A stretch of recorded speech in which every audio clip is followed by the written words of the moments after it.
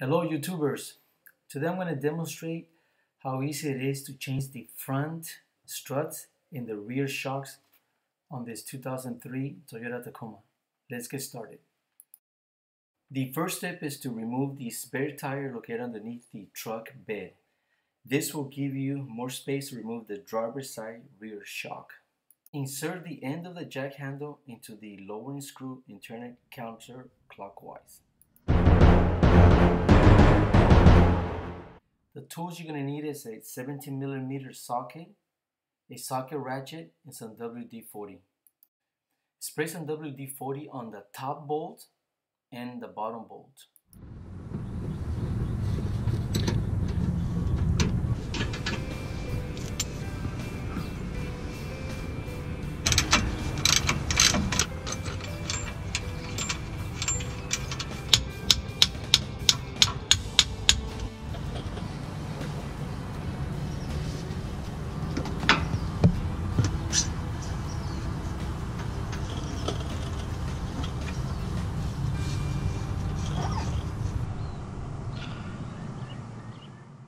Before you start the work, make sure your truck is parked on a flat site.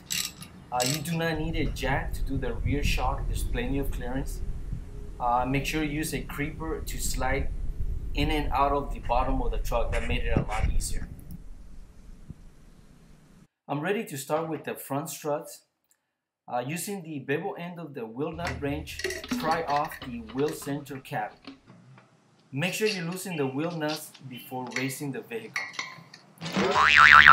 Make sure the jack is positioned on a level and solid place under the frame side rail. Also use a jack stand to secure the truck. Remember, safety is first.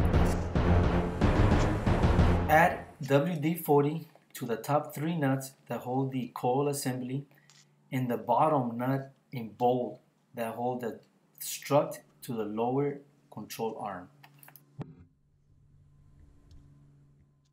Use a 14mm wrench to remove the top 3 nuts. I used an 18-inch long galvanized steel pipe that I had in my garage.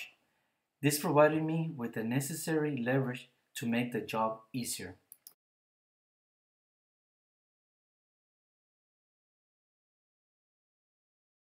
Use a breaker bar to loosen the bottom nut.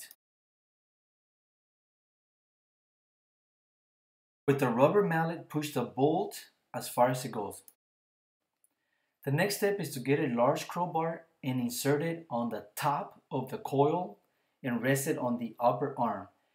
Push down on the crowbar to release tension on the bolt.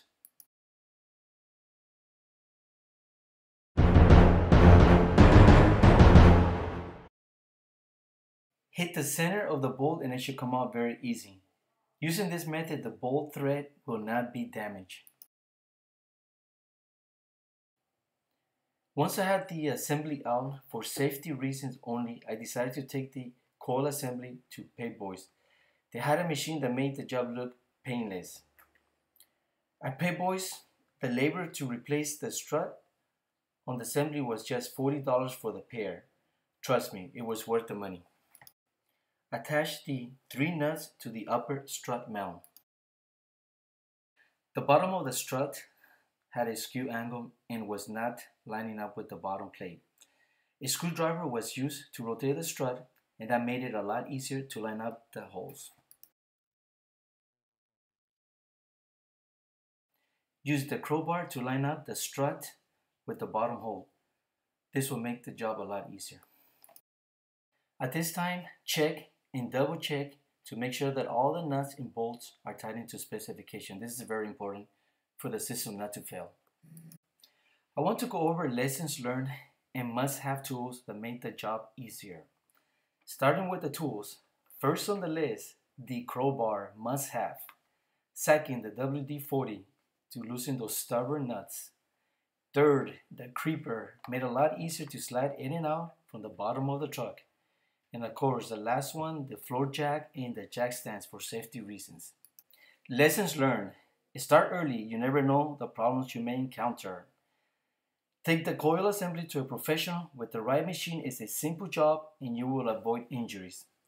Well, I hope this video will make your job easier. Take care.